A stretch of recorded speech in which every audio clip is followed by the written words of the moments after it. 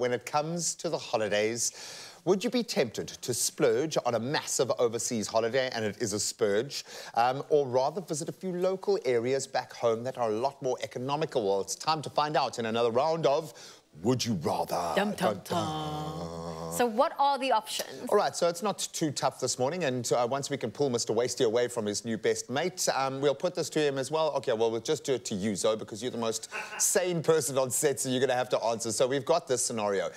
You have the opportunity to either A, take one massive overseas holiday, and that's once a year probably, or once every couple of years maybe, or B, take many small holidays throughout the year. I kind of feel I know you might be a bit of both, actually. I would definitely say both. 1 year do smaller little holidays, 1 year do the big overseas, but I feel like since COVID, I haven't traveled overseas. So I've been exploring our own backyard, doing the smaller little trips, but this is the year where I'm actually just, the one trip is the splurge trip. So I'm there now. And do you know where you're going to go? What's the vibe? We are, for our honeymoon, going to Australia. So we're going to go and explore that side of the world. But there's a reason, because you've got family there. Yeah. And I think most people are motivated by a reason or purpose when they're traveling now.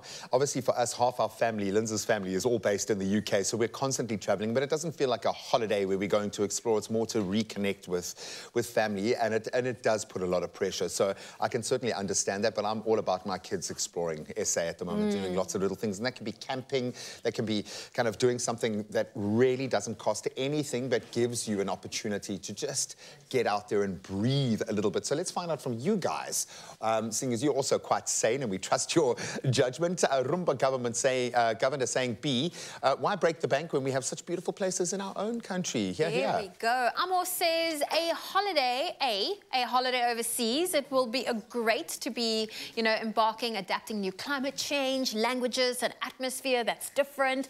It all comes down to your personal preference. Yeah, definitely. Moshidi saying A, take one massive overseas holiday a year.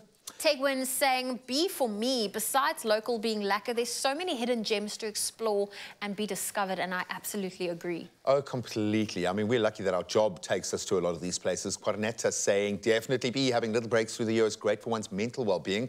Definitely second that. Besides that, we have a beautiful country worth exploring. We have so many incredible holiday destinations and hidden gems. I absolutely love that. That seems to be kind of the go-to here. It's those hidden little places that you might not have discovered that could be like less than an hour's drive away. We've got the wildflowers right now. If you haven't experienced that, it's going to cost you absolutely nothing to take a little drive out into the national park. But I think it begs the question, it's about what you want and what you need, and then finding the partner that will help you get there. And if you're a frequent traveler, then you're going to love this one. You'll be super excited to know that if you sign up for a NEDBANK My Goals premium account, get this, and this matters to you, so I'm pretty sure, you'll get 12 free domestic lounge visits per year. And it does make a difference when you're feeling the pinch and you're under pressure and you've got to get into the airport.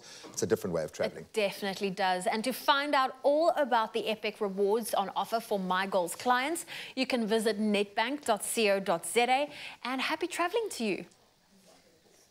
Check this. With a My Goals premium account, you get 12 free airport lounge visits. 12? Yeah. God, David, when are you busy planning your next getaway during office hours? Man.